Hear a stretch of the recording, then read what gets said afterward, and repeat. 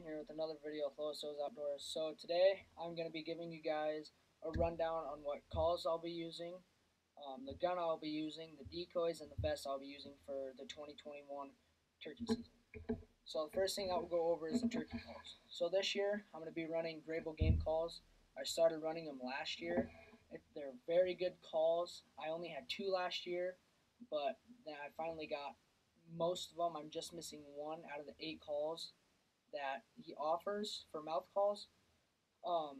He's got 8 different mouth calls. He's got box calls and scratch calls as well. All very good calls. Work great. I've killed turkey. I killed both of my turkeys last year with them, and I helped kill. And I called for a bunch of other people last year, and they killed turkeys with them too. So I have 7 of the 8 turkey calls from him, and they're different colors, different makes and sounds that they do. So that I have, there's 7 of them right here. I'm pretty sure. These 2 up top here, I killed both a bunch of turkeys with last year with all my buddies and stuff that I called with. And then these 5, and then the one that I'm missing in the woods. They're very good calls. He has an Instagram page, and he's got a website that you can go check out. Go look up Grable Game Calls, and he should pop up. And those are the turkey calls that I'll be using. I don't have any. I used to have a scratch call. I don't know where it went. Most likely it's with my brother. He likes stealing my stuff. It's whatever. And then I have a crow call that I got from my cousin. He got a new one, so he just gave me this one. It's a hammering call. It's just a crow call. And it works pretty good. So those are the turkey calls I'll be using. All the calls are really good. The green one, the green mouth call, I killed my two turkeys with last year.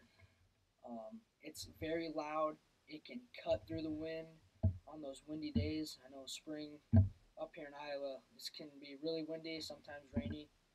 But it's a really good call. Killed turkeys with it last year.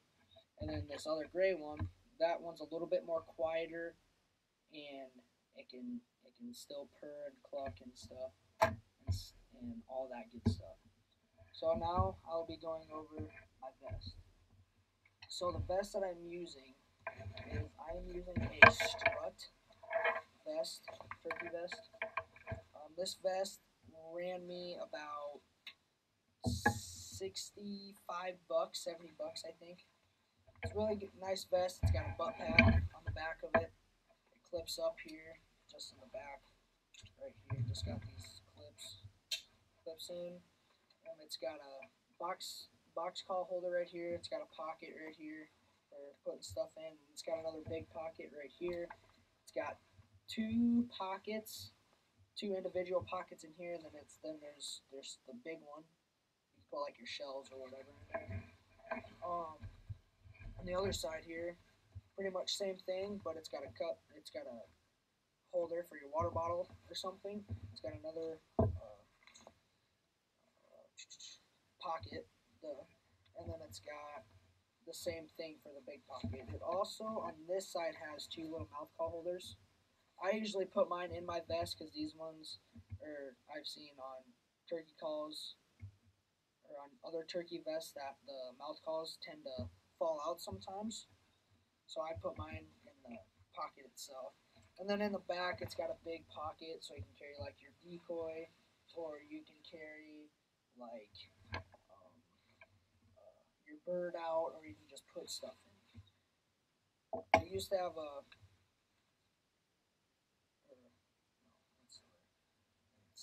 used to have a clip here, I thought I took it out, but it's still there. Yeah, that's the turkey vest. It's a really good vest. I've only used it for 1 year.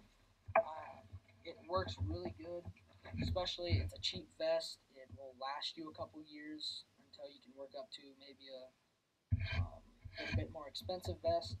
I don't need an expensive vest. That's just, that works just as well as an expensive vest. So now I'll be going over the gun that I'll be shooting. So the gun that I've been shooting for a while is this Mossberg Ducks Unlimited style one. It's a 12 gauge. It came with 2 barrels. It's got one with the rifling sights on there for turkey hunting and a different choke. And then there's another barrel like just this one with just a bead on it for like duck and goose hunting. And I got a choke in here.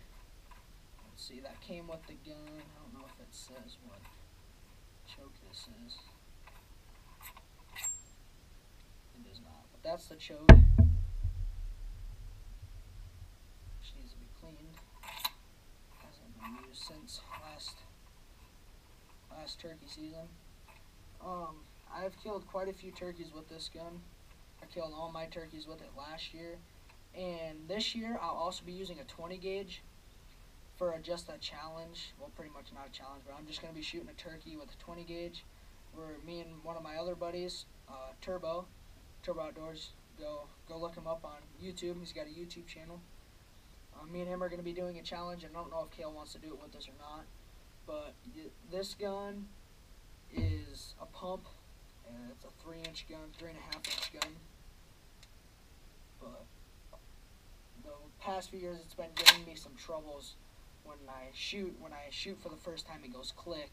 So last year on both of my birds, I had to go click, and then I had to eject a shell and put another shell in, and then it would fire. That's the gun I'll be using. So decoys. So this year, I decided to save up a little bit of money and switch to Avian-X. My cousin has all the HDR decoys. No, the LCD decoys. He's got all the LCD turkey decoys from Avian. All of them, so there's like 7 or 8 of them, I think. So this year, I decided to pick up the breeder hen, which is a good-looking decoy. Good paint. There's just a couple creases in there that I need to work out, and then this, and I don't know what I can do about that, but I need to get it to come up just a little bit. These decoys you can collapse them. It's just a rubber decoy. You just blow it up. There's a little air hole right here. You can collapse them and carry them around, and blow them up when you get to your spots, or you can just keep them inflated like this, and then once it comes time to season, you just deflate them. When the season ends, you just deflate them a little bit, and then it keeps them in good condition. So it's got a little hole down here where the stake goes. It's got some little plastic feet, and then it's got the sign down here. But all around, good looking decoy, and I'm looking forward to use this year. So there's that decoy. It also comes with a stake. Every LCD decoy you get, or any turkey decoy you get, it comes with a stake from Avian.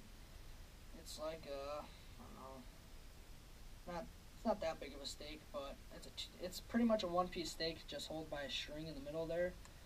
And then you got these 2 little ledges here that you can put your fingers in and pull the decoy out, and then it collapses. There's a little hole or a little spot right here where you can put the end of the stake in, so it doesn't poke anything. Everything just folds up just like this, fits right in the back of your vest. And they also came with bags. These little bags. There's no cinch. You can cinch them up on the top. It's got a little handle here, so you can hang them up. And it's got a bigger strap, so you can strap it across your back if you need to when you're walking through the woods. There's that. That's the breeder hen. Sorry about that. And then the next decoy that I picked up is I got the half strut Jake decoy from Avian. It's a really good looking decoy. I'm really looking forward to using this one. Looks really good. It's the same thing with the air and stuff, the legs. It's got a little beard on him. There's a Jake, obviously. This decoy ran me about $125 at Shields, and then the hen ran me about $75. I got that one on sale. I bought them separately. They're a little bit spendy, but I saved up the money over a couple months and then got them and decided to use them. That one also comes with a bag, a little bit bigger bag. It's got the sign on it, like always. Same strap system, and then same stake system, pretty much. Well, is the same stake system. There's that decoy, and then this year, last year I also picked up like a $15 ghillie suit off of Amazon, and it worked pretty good last year. It's got a couple rips in it just from going through like thorns and stuff in the woods up in the hills. But it's a good ghillie suit. It blends in really good. Just like I said, there's some rips in the bottom half of this, and there's just a rip in one of the arms, but no big deal. Turkey's not gonna pick that out. I just use, and for the gloves that I use, I just found these old gloves. They look like they're old waterproof gloves, old Realtree ones. I just cut off the fingers on them so I can feel with my fingers and stuff. So I can touch the camera and stuff like that. So another rundown thing about this year is I'm going to be shooting 2 turkeys with guns. Kale's going to be shooting 2 turkeys, I think, and one he's going to shoot with a bow. This weekend, it's Easter weekend, so right now it is March 31st, so tomorrow's the 1st of April, and then April 9th is when youth season comes in, and hopefully we get a bunch of videos out this year. I know this coming Monday, which it's Wednesday today, is I get to go, since I have a 4-day weekend, I'm going to go up north about 12 miles from my hometown, and I'm gonna go turkey hunting with a guy I'm not shooting. He's one of my good buddies. I duck and goose hunted, known him all my life. He's older guy. He's friends with my dad and stuff, and I'm gonna let him use my turkey decoys. I'm gonna help call for him. He's not the greatest caller, and hopefully we can get that on film. Hopefully everything goes right there and all that. I know my brother's going to be shooting a turkey this year, maybe 2. I know that there's going to be a couple videos where I'll be using a 20 gauge just for the fun of it and just seeing what it does. I went and took some loads to a 20 gauge that we have, and it was a pretty good pattern. There's like 5 or 6 BBs in the kill spot on the target and all that. And there should be a lot of good videos out this year. There's a lot of turkeys around right now. Kale is getting all of his stuff ready. I know they bought some Avian X turkey decoys as well. We're going to be going down with him hunting, and this should be a fun year turkey hunting. And then fishing comes in, which we've already started, and that's all I got for you guys. So make sure you guys go follow us on Instagram at Lois Hills Outdoors, and me and Kale both have TikTok. Mine's Lane Homework. Just look that up, and then Kale Morrow. If you look that up on TikTok, go follow both of us on Instagram, and then go follow our Instagram page at Lois Hills Outdoors. Make sure you go follow Grable Game Calls as well on Instagram, and go buy a couple of his calls. Calls are really good. They've never, for the last year that I've had them, and last year they never let me down. Worked really good, and I will probably be stuck using these calls for a while. And that's pretty much it. So make sure you guys go do that. Make sure you guys subscribe, like the video, leave us some comments about where you guys are from and turkey hunting and how it's going down there or anywhere for you guys. I know that me and Kale are really pumped, and we only have a couple more days, or there's like less than 2 weeks. There's like a week and a half till season comes in.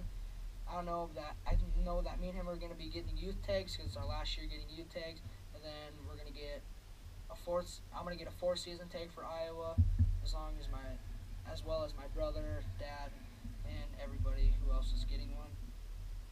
But otherwise, that's really it, and it should be a really good year, like I've already said. But as well, make sure you go subscribe, like the video.